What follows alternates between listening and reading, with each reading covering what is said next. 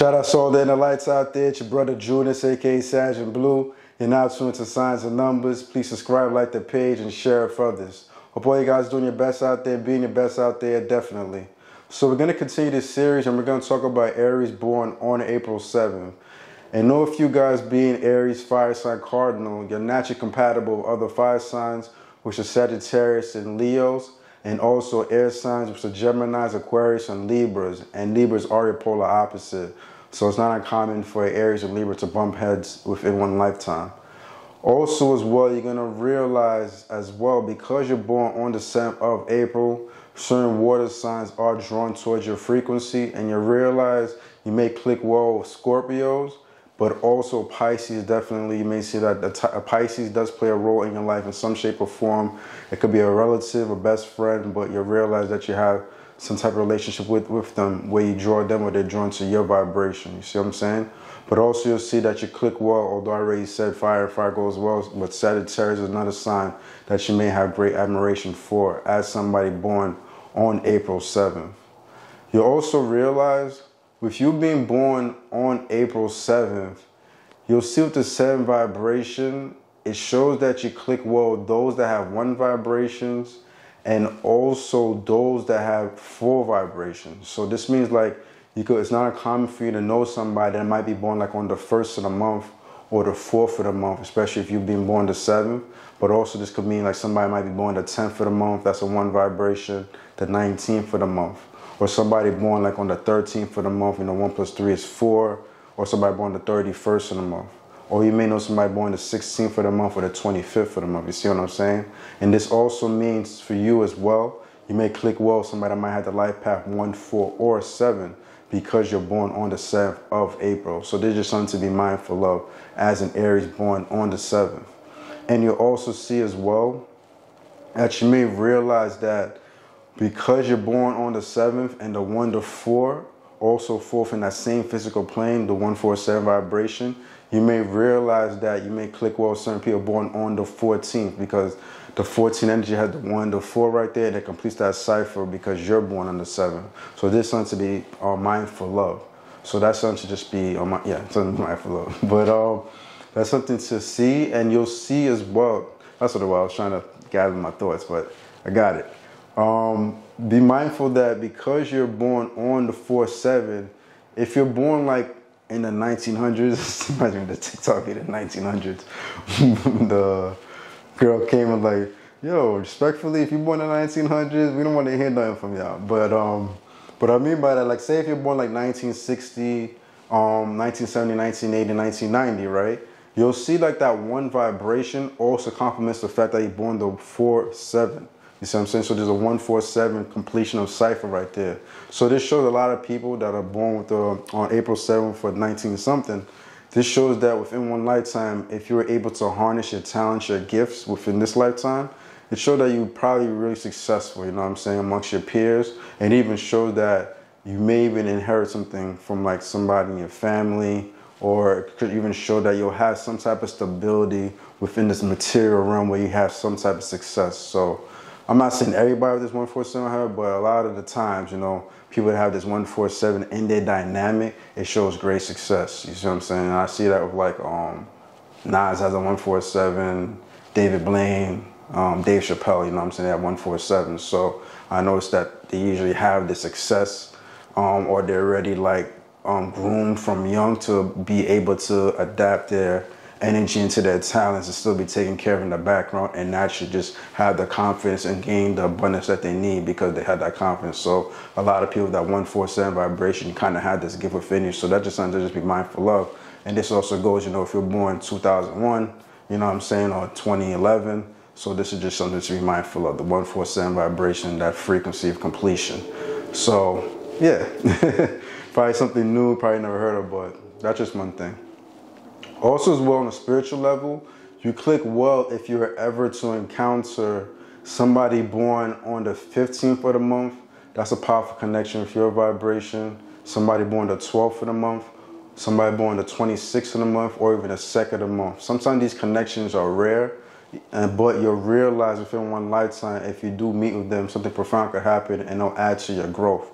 And with those born with the 147 vibration, you'll see with those birthdays, it's not going to be rare for you to meet people that have these frequencies, because this brings a lot of harmony within your life and little to no chaos. You see what I'm saying? So you can move with a certain abundance and flow. So you'll realize, you know, if you're in school, a lot of your classmates may have one of those dynamics within their vibration. Somebody might be on the 10th of the month, somebody the 28th, you know, somebody born the 22nd, you know what I'm saying? Like have these vibrations to click off your vibration. Or this also goes in the corporation, or if you play for a team, you know, your teammates, you know what I'm saying? They might have that frequency where they complement you in the sign dynamic and the number dynamic. You see what I'm saying? So there's things to be mindful of. But on a spiritual level, you know what I'm saying, if you meet somebody born on like the 12th, like I was saying, the 15th, 26th, or 2nd, this could be a very powerful connection where it feels very wholesome. There's a deeper purpose behind it.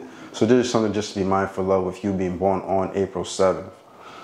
With your dynamic, you'll see you're the kind of Aries, you know, although you have this abundance about you and your life of the party, happy-go-lucky, very free-spirited as well, you'll see that there's a lot of moments and times where you like to be to yourself. You see what I'm saying? You're not the kind of person that always likes to be, not going to say you don't like to be out and about, because like Aries just like to have an adventure, you know what I'm saying, take a challenge and just go out with your friends and be like that life of the party. But there are definitely moments where you like isolation, being to yourself. You don't mind that, you see what I'm saying? This is a time where you feel like you gain that internal growth to know exactly who you are, so you can make the right decisions when you do step outside into the world. You see what I'm saying? You're the kind of person that's going to ask questions. You know, sometimes Aries could fall into the dynamic of probably like liking somebody rather quickly, but then getting bored rather quickly. But sometimes if you've been born that 7 energy, you're going to kind of scope the scene a little bit. You might like find some type of excitement in the beginning, but eventually over time, the maturity within you will settle and the dust will settle and stuff like that. And you'll be able to like gather enough information or use your intuition to make an assessment of how a particular individual is, you know what I'm saying, how you move. But for the most part, you know, you're the kind of person that could be a great friend, this and that and a third, but you don't necessarily need to be that team player. You know, you could do things by yourself, and this is when you are at your best, you see what I'm saying? Probably working on a particular skill that's special to you, that's different from other people amongst your peers. That could be a useful asset, you know, that people could benefit from. But you'll realize that you the kind of person that will go a little deeper with it. You see what I'm saying? And if not, then you could be like a playful person to like be that team player. If you're not so serious about your own life and you don't take certain things, you know, by the horn, whatever, you'll realize this is where you kind of fall back into your playful mode. You know, certain things that in this particular moment may not reach that level of success that you're looking for, but you'll be that team player, very caring, using intuition, healing other people around you. So you have those two dynamics. So I just wanted to be mindful of. You do have to be careful within your life as somebody born on the 7th of April for things to not just go left out of nowhere, you know, not to be egotistical, because the ego is something that's hidden within you that could get the best of you. And if you say certain things in certain moments, things can go left out of nowhere and almost feel like a reset. And you're already the type of person that could work really hard, and you already feel when you work hard towards certain things, the rewards aren't really worth or not like adding up to the amount of work you put in. You see what I'm saying? So like if you edge that or, you know, disturb that frequency some more, you know what I'm saying, just not let it be, it could get even worse, you see what I'm saying? So sometimes you just gotta just appreciate things for what it really is. So that's like something that's more hidden, you see what I'm saying? So those are just things to be mindful of, you know.